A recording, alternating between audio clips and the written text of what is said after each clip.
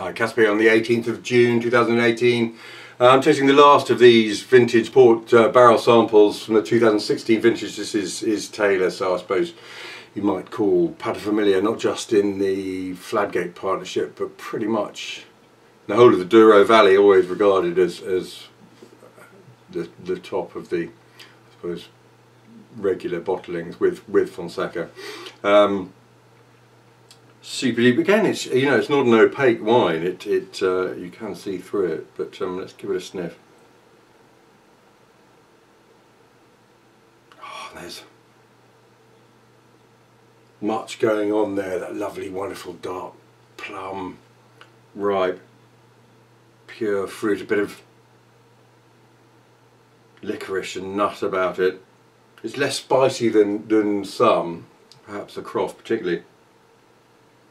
But perhaps a little floral high note.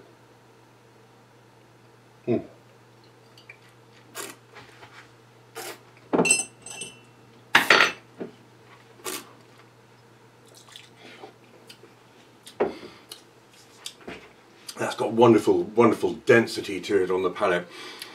Great definition, and there's some super structure held within it. This is a serious, could you call it the Chateau Latour of the Douro perhaps? It's got that sort of regal, slightly martial quality to it. Very much a straight backbone held within there, firm backbone of structure. But it's wonderful, sort of pure, dark, pure dark fruit.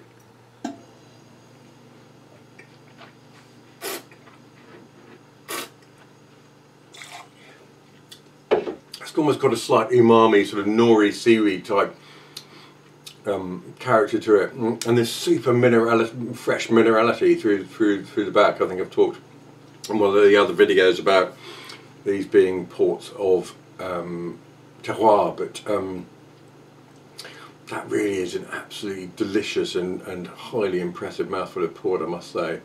There we are, that's the last of these 3 16s from the Fladgate partnership, 2016 Taylor, and just emphasising what a super vintage this really is.